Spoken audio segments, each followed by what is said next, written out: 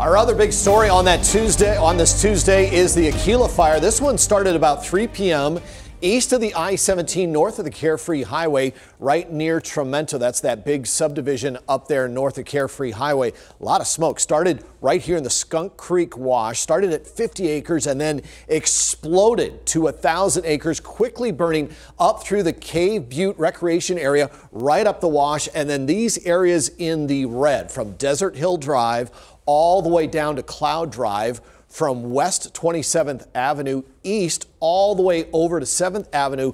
These folks were evacuated, but we've got an update here at the News at 9 right at the top of the hour. The Maricopa County Sheriff's Office said, hey, you folks all here in the red, if you've evacuated, good. Stay evacuated. Stay out of your homes. If you have not evacuated, you're in what's called the set mode. You should be prepared overnight.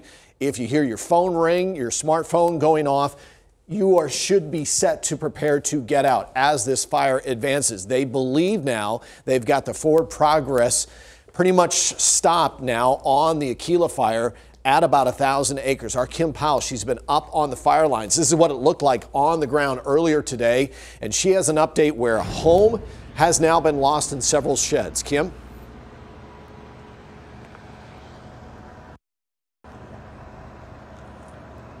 Yeah, the smoke, we might not be able to see it right now, but we can certainly smell it. And you can see behind me still a very active scene out here. We have some movement going on right now, but I know it's kind of dark, but the Maricopa County Sheriff's Center is also Now, originally the fire was believed to be 1,000 acres, but now we're told it's a little less than 900.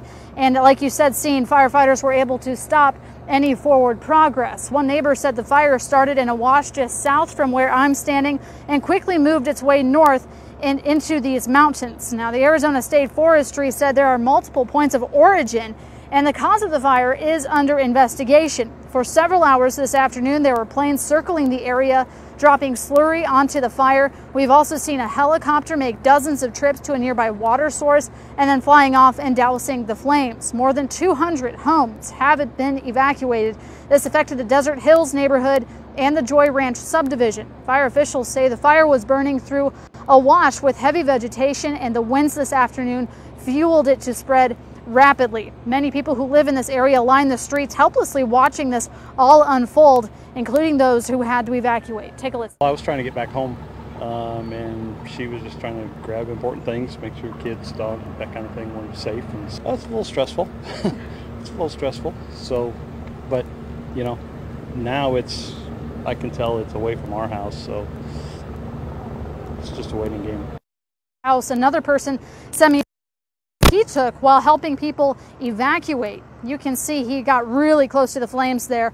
Now, the Red Cross set up an evacuation center at Boulder Creek High School, and the Cave Creek Rodeo Grounds is open for animals that were evacuated. Again, one home was lost in this fire, and we're told that several secondary structures, that includes like sheds and barns, those were also destroyed in this fire. And again, the cause is under investigation.